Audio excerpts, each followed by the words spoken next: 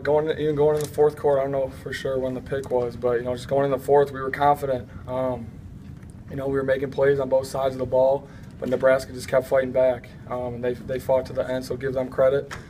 They got great tradition here, and like I said, they got great players and coaches. Do you think there's a killer instinct, maybe a little bit shortage of that on your team, or?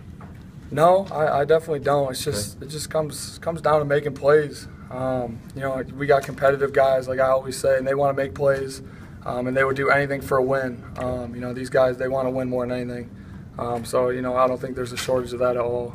It's just other guys are making great plays. Farley, how does this team bounce back from this 3 games ago? Yeah, we're going to bounce back. I can assure you that. We're going to have a great week of practice next week. We're going to play our tails off at Ohio State. We control our own destiny. If we win the East, go to the championship, I think we control that. Riley, is the feeling more stunned than anger right now? It seems like you and Darian both seem more surprised than anything.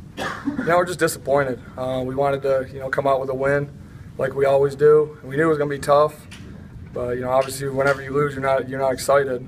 So I'm just disappointed. Where do you think this game got away? Just getting back to making plays, like you said. Yeah, like I always say, it's hard without looking at the film. But I think our guys played hard. I think there's never a shortage of that. I think it's just missed assignments here, and then really just other guys making plays. I think Nebraska made a lot of plays, and sometimes you really can't do much about it. That's how football goes.